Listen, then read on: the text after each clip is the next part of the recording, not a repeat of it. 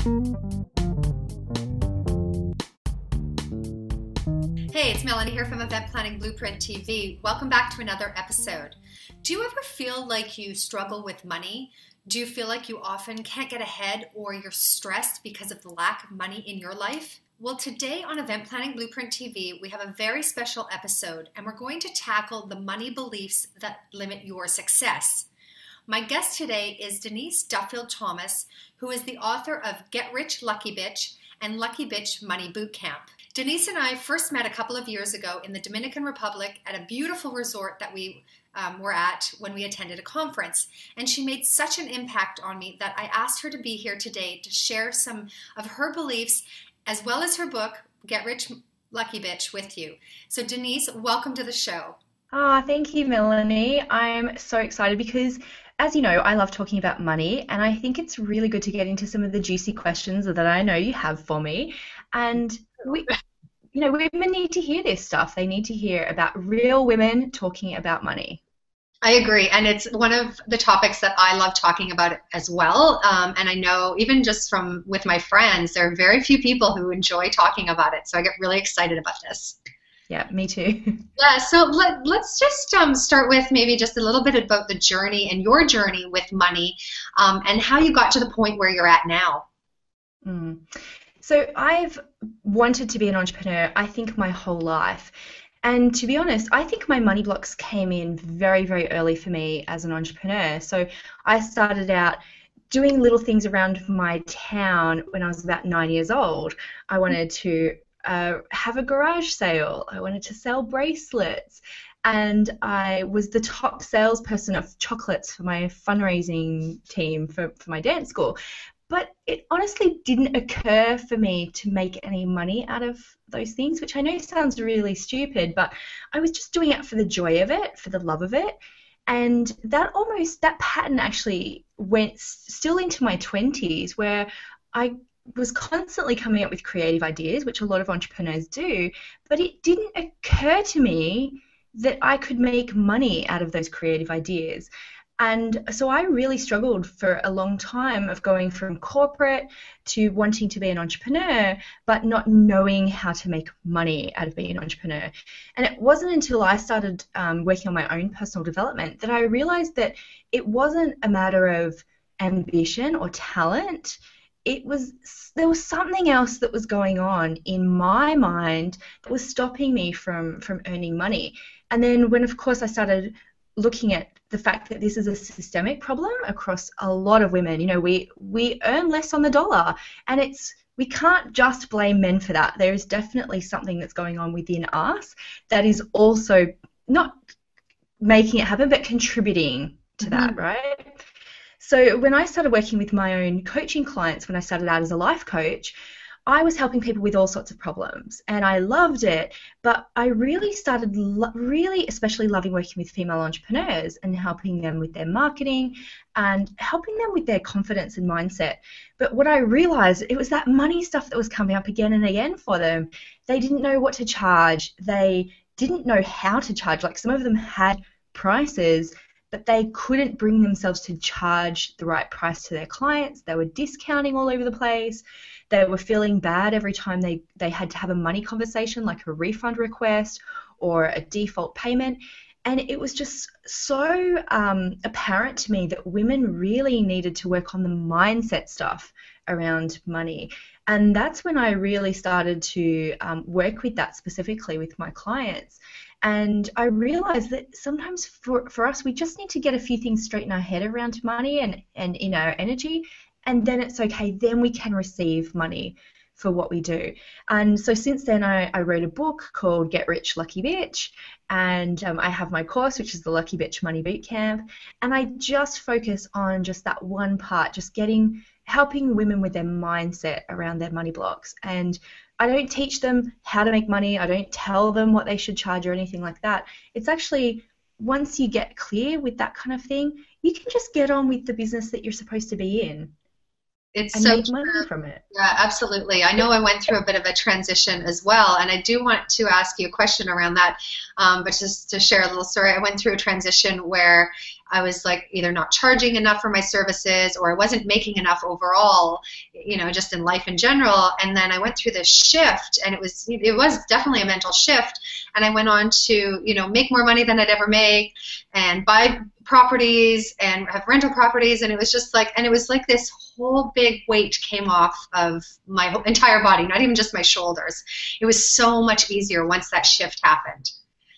So absolutely, and you're right, it is a mental game. Mm-hmm. Yeah, it definitely is a mental game. So having said that, what kind of things can people do to shift their mindset? Because some of these stem back from childhood experiences, or even things that have happened to us later in life, like maybe we're laid off, or you just don't have job security, so you're always, you're holding your dollars tight. What kind of things can people do to shift their minds? Well, I'm glad you said it about the childhood thing, because I find that's a really good place to start. Start at the very beginning, because often we were so influenced by our parents and our parents' views around money and things that they not only just told us about money, but the things that they showed us around money. And the very first exercise that I get women to do is to make a list of all of their money memories, anything that they remember hearing about money or seeing around money, with their family, with their greater family, at school, and then you can move on to later things like jobs, and because usually the pattern was actually created much earlier, but the situations maybe have come from jobs or being a woman in the workplace. That can bring up some really juicy stuff as well. And once you have that all written down, and I really do recommend you actually write it down in pen in your own hand, is you can go back and look at patterns and see what beliefs might be underpinning those patterns. Do you have a belief from those experiences that it's really hard to make money, that you have to work hard to make money, that maybe men have all the power and it's not okay for women to make money, that rich women are bitches, that rich people are greedy? There's usually, I would say, 2 to 3 major patterns that you can see in there. And if you can't see them, maybe it's a good process to talk with other people about it, and maybe you share your money memories out aloud. And of course, on my money boot camp, that's what people do. They share their money memories, but most of the time it's pretty clear what some of your top blocks are just based on that exercise. Yeah, I can only imagine. I'm just thinking about the things that happen even in childhood, the things that I heard, or not even just from my parents, but even, other family members. And it's funny you say that, because I actually had this experience, and I'm sure this hasn't changed in my entire life, but at Christmas, it wasn't at Christmas time, it was a family gathering recently, and there was a lot of conversation around money, but it was always about lack of. And I'm always struggling to find that balance of okay, I don't believe there is a lack of, but yet I'm around people who do, and finding that balance, and so that I don't take on that belief or take it on again. Yes, exactly. And you know what you can do from that list, and when you know your patterns, that knowledge is just so much power. And I really like to say to women, you are not broken. Just because you have money blocks doesn't mean that you're not meant to be successful, because I still have money blocks and I am very, very successful now. And I thought that money would solve those problems, and actually money is just a tool. It doesn't solve anything in itself, but now I can still make a lot of money because I'm aware of those money blocks and how they try and sabotage me, or really how I sabotage myself because of those money blocks. But I really don't think they ever truly go away, and that's okay. So if they don't go away, because I'm actually going to do this exercise, I love it.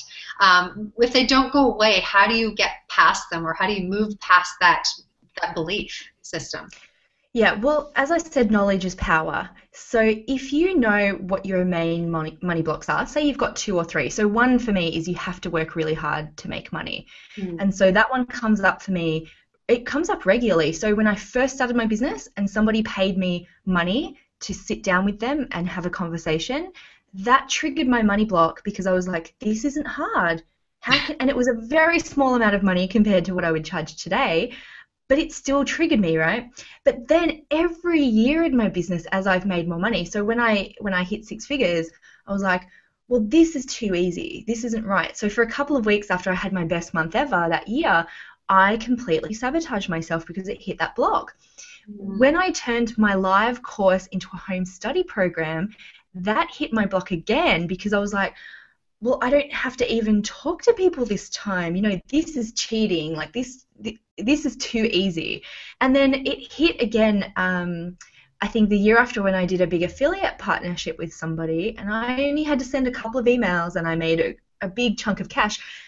That sabotage again made me feel like, oh my god, this is too easy. And so you can see how it hits again and again, but the numbers are different, right? Because for the universe, it's like an extra zero. It doesn't make any difference. So what I do in that situation, because knowledge is power, and I know that's my sabotage, I can kind of identify a few behaviors that are red flags for me, and one of them is procrastination. As soon as I start procrastinating on something, I know that it's triggered my money block. So if I procrastinate, for example, writing a sales page or creating a new product or a new passive income program or a new funnel for my business, I know, and I can very quickly kind of course correct because I know that that's a trigger for me of hitting that money block of it has to be hard to make money. Mm-hmm. And when you know those behaviors, you can stop them in its tracks. So I talk to my mastermind buddies. I share in my money boot camp and say, guys, guess what? I've just hit a new sabotage and this is what I'm doing. So it's almost like confessing your behavior can stop it in its tracks. But it also means that you can then use some coping strategies. So for me, I love emotional freedom technique, the tapping. I think that is a brilliant way to stop sabotage in its tracks because I can just go, even though it's hard for me to make money, I deeply and completely love and accept myself, even though it's greedy to make this much money so easily. And that can sometimes just release the charge, and I can just go, okay, I know what you're doing, money block. I know you're there. I see you, and I'm going to continue on anyway. And that takes practice. At the very first time your money blocks kind of hit you, you believe it's real. You believe that the universe doesn't want you to be successful. You believe that everything's against you. You believe that maybe it's a sign from the universe that you're not meant to do this thing. The second time it happens, you can get past the resistance a little bit. The more you practice working on your money blocks and you're really aware of your triggers, it can just last maybe a couple of minutes. So now, for me, it won't, that sabotage will not last weeks and weeks. It will last minutes because I can go, oh my God, same old stuff. Like, that new level, new devil. For me, it's always new level, old devil. And I'm like, oh, okay. And I can just get out of it so quickly. And I see that with the women in my money boot camp as well. The first couple of times it hits them hard. The more they go through it and they realize it's just the same old crap again and again, they can just get over it so quickly and just move on. I love that. And, you're talking about those triggers, and as you were talking about the procrastination, I started getting really hot around my neck, and I was like, oh, I can so relate to that one. Yes, and everyone's got different triggers. So a few common ones could be that you start to pick fights with your partner because life is feeling too good, right? And it starts to trigger some stuff.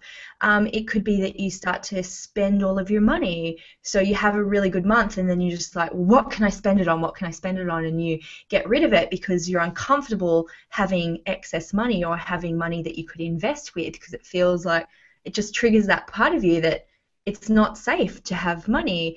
It could be that you indulge in other behaviors, so you could overeat or overdrink or be addicted to social media on your phone. And Candy Crush was something that whenever I had a big month, I would spend the next couple of days obsessively on Candy Crush. It might mean that you never allow yourself to take a break, and so you burn out, you get sick, and it's really entwined with that upper limit stuff that Gay Hendricks talks about in his book, The Big Leap, which is a great book. But everyone's got their own little personal flavor of triggers, and it's the same thing again and again. And once you figure that out, you can stop that behavior in its tracks. If you go, oh wow, I'm picking a fight with my partner. Something's going on here. Oh, I'm sick yet again. Something is going on here. Yeah, It's, it's it's fascinating stuff. It is fascinating. It really comes down to self-awareness at the end of the day, right? And Yep. so let's just paint a scenario or paint a picture here. So let's just say that somebody is really struggling to make ends meet, or they're in a massive amount of debt, or even a little bit of amount of debt. It doesn't really matter the actual dollar value, I don't think. But what kind of steps can they take to move themselves forward so that they can meet their financial goals or their Yep. desires? Yep, for sure. And when things are urgent or when things feel really dire, it can be really easy to think that you have to get into action straight away because it feels urgent. But I still recommend that people go and do that money memories exercise because that is the foundation of figuring out where your issues around money truly come from. And it's very tempting to want to skip that step because it's a bit messy, it's a bit ugly. Sometimes you don't want to look at it, but if you do skip that step, you are just building on a very shaky foundation and you are likely just to repeat those same sabotaging behaviors, but without the self-awareness of why you're doing it and how you can get out of it. So let's assume that somebody has done that step. What is the next step? So I like to follow a very specific process, which is decluttering is the first step. So that is, looking at the ugly stuff and kind of clearing it a little bit. But the next step is clarity, and it's really figuring out what you do want. Because quite often, if I hear someone say, "Oh, I really want to make a lot of money," and I go, "Well, how much do you want to make?" A lot of women can't even say that figure, or they can't really be clear on how much they need. Particularly for people who are in debt, when you say, "Okay, how much debt have you got?" They have no idea because they haven't opened their credit card statements, or they don't want to look at it, and it's like, if I don't look at it, then it'll go away by itself, or if I don't pick a number, then I won't be disappointed if it doesn't come true or if it doesn't happen. So get very, very clear on what it is that you want to make this month, this week, whatever. And actually, I do this process very clearly. If I need to make money very quickly for something, I make sure I write it down, but I really break that down. So say, for example, you wanted to go to a conference, and I've done this before. I've gone, I just want to make money to go to this conference because I really, really want to go. Well, you have to sit down and go, well, how much is it going to cost for the hotel? How much is it going to cost for my transport? How much is the ticket? And food, like we always forget, it's like, I'll just get the minimum. Like I'll just ask for the minimum from the universe or whatever. And, I'll skimp on everything. No, write it all down so you actually know, because that knowledge, again, is power. That clarity is power. And then here's the trick that women always do. It's so funny. They say, well, I just need to manifest $1,000, or I just need to make $1,000 so I can invest in my business, or I can go to this conference. And then money starts to trickle in, right?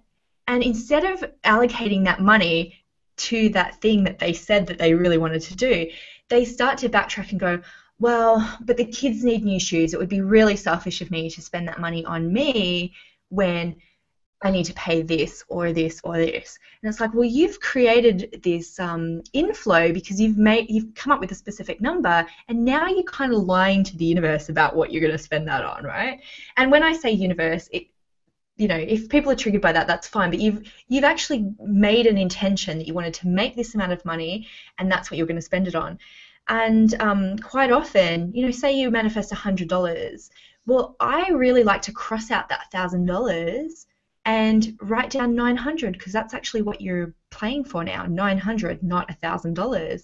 So if you can go through that process and have clarity what you need money for and where that money is going to go, it makes it much easier, I think, to know the next step, which is to actually take action and get that money coming in.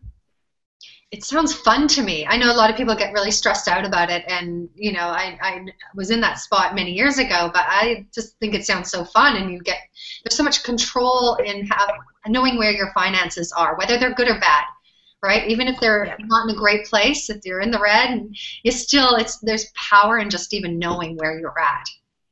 Well, absolutely. And when I was getting out of debt, I did that same process. I had a spreadsheet and I looked at, I had like 5 credit cards and 2 loans and, all that kind of stuff, because I started getting those things pre-financial crisis, when you could just get so much credit and you could get yourself into a lot of trouble.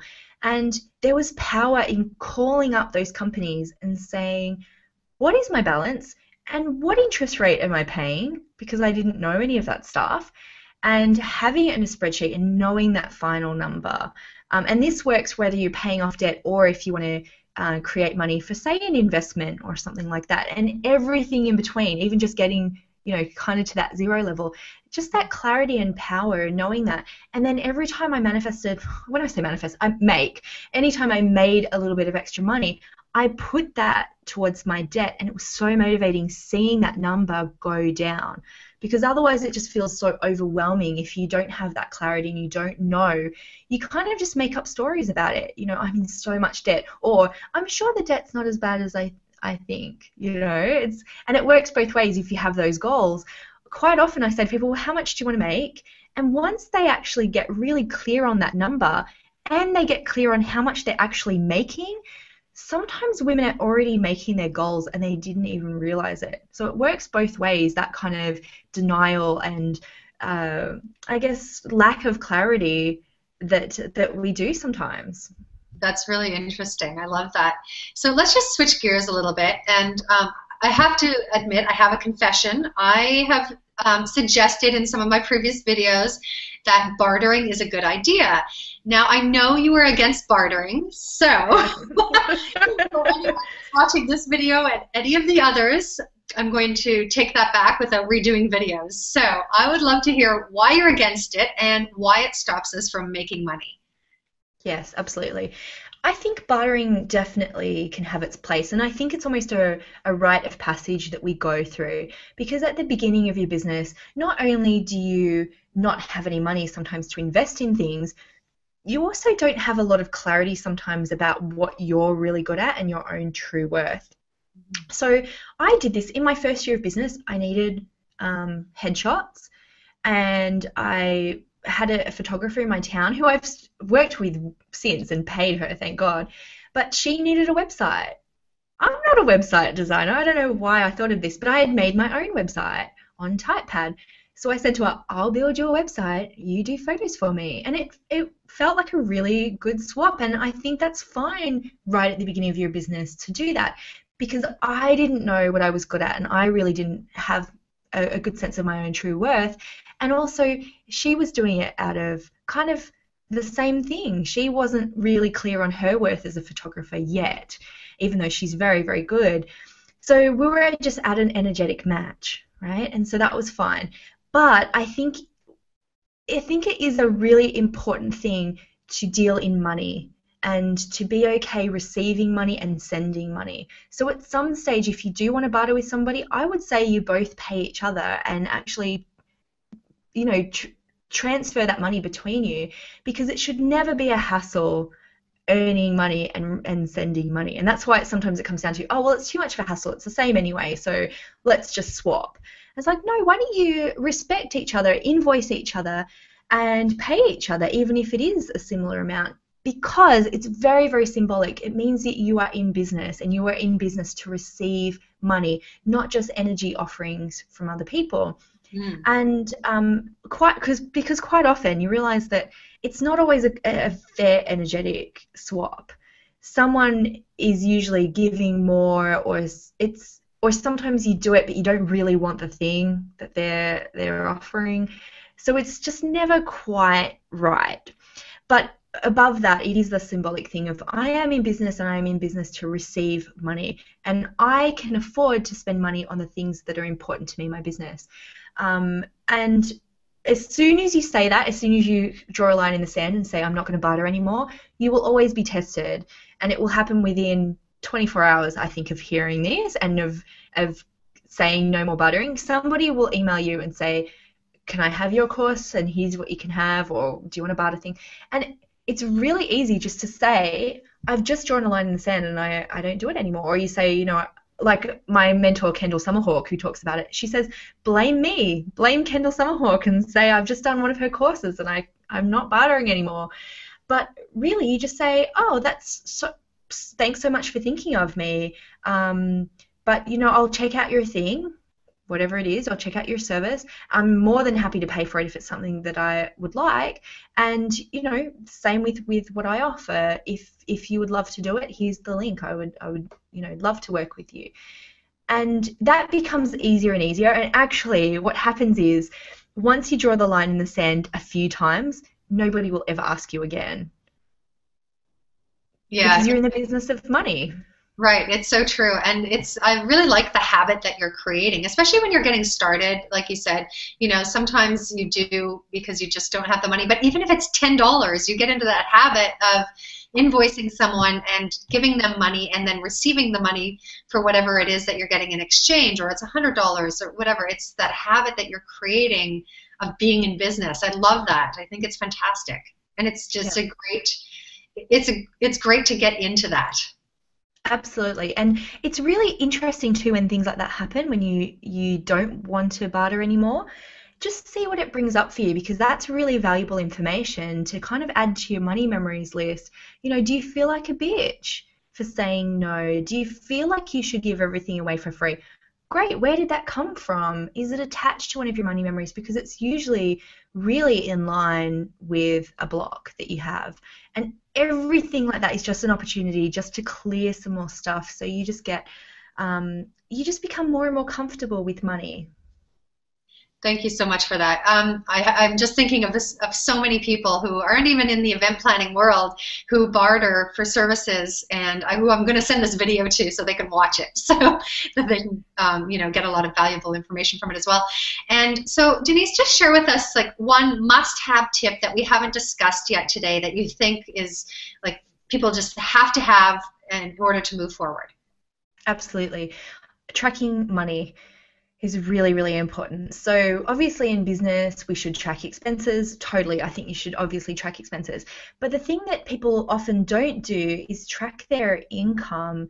And I really think it's important to track your income daily. I have a spreadsheet, very simple spreadsheet, but I've also used pieces of paper where I check my PayPal account a couple of times a day, and I just know to the penny how much I'm receiving. And that's really important for a few reasons. One is for gratitude. Sometimes you can be making up stories about, oh, no, you know, no one's paying me, or I have no money. And it's just that, oh, no, actually, I do have money coming in. So there's a gratitude part of it. The other part of it is if you're not receiving any money and maybe there's been a couple of days where you haven't made any money, well, that's going to spur you on, and that's valuable information, because you might need to go and invoice some clients or chase some clients up, or send some emails, drum up some business. Don't let weeks and weeks go past before you realize that no money is coming in. And when you're really on it and you're tracking your income all of the time, you see that stuff really quickly, and it can spur you into action. And if it doesn't, if it spurs you into like a spiral, again, that's just valuable information to clear, and you want to clear it quickly and not wait weeks and weeks before you realize it's happened. That is like the ultimate kick in the ass, or motivator, however you want to put it. That's my favorite tip of today. I'm gonna just put that out there, and I'm gonna for sure take that one on, because I keep track of everything else, all my receipts, everything, and I have for years. I got into the habit of doing that, but I don't keep track of my income. So yeah, that's great tip, and I hope that everybody watching this is going to take that on too. Actually, I'm going to challenge you to do that, and then comment in the comments below, just with a yes or heck yeah or whatever, lucky bitch, whatever you want to put down there. You put it in there and tell us that you're going to take on the challenge too. Even just do it for 30 days. So absolutely, it will change your life. It will change your life. Guaranteed, it will change your life. Absolutely. So, Denise, I want to thank you so much for being here. But before we close out, I would love to hear how people can find out more about your book, Get Rich Lucky Bitch, as well as your boot camp. So if you don't mind sharing a little bit of info about that, that would be great. Absolutely. So I'm very easy to find. I'm at luckybitch.com, or you can Google Denise Lucky Bitch and you will find me. And my book, Get Rich Lucky Bitch, is available on Amazon as a paperback or a Kindle, but you can also get the first couple of chapters free at luckybitch.com/chapter. Fantastic. And you can just get the first couple of chapters. You can see if I'm kind of you like my tone, because, you know, I swear a little bit. I'll, you know, just tell you for free. there is there are swear words in the book, and it starts to tell about some of those little tips and tricks about how you can really release those money blocks and live a first class life, which is your version of a first class life. So, make sure everyone signs up for that, and take it from there. It's a journey. Absolutely, it is, and it's not going to happen overnight, but you have to commit to it. Like absolutely, doing in life, like brushing your teeth. Right. Every day. Twice a day. It's just, you brush your teeth and you're in one hand and then you're writing down your notes in the other or typing them in with another hand, whatever it is that works. Exactly. Again, thank you so much, Denise. I'm really excited that you were here today sharing these invaluable tips for money mindset, and just with a lot of gratitude and appreciation for joining us today. Thank you. Thanks. Thanks, everyone. Now, I'd love to hear from you. What money belief is holding you back in your life? And what tip from today's discussion can you use moving forward to attain the financial goals that you're striving for? Head on over to EventPlanningBlueprint.com and leave a comment now. And if you like this video, subscribe to my YouTube channel at EventPlanning BlueprintTV, and be sure to share this video with your friends. And for even more free weekly advice, head on over to EventPlanningBlueprint.com and sign up. We'll see you next time.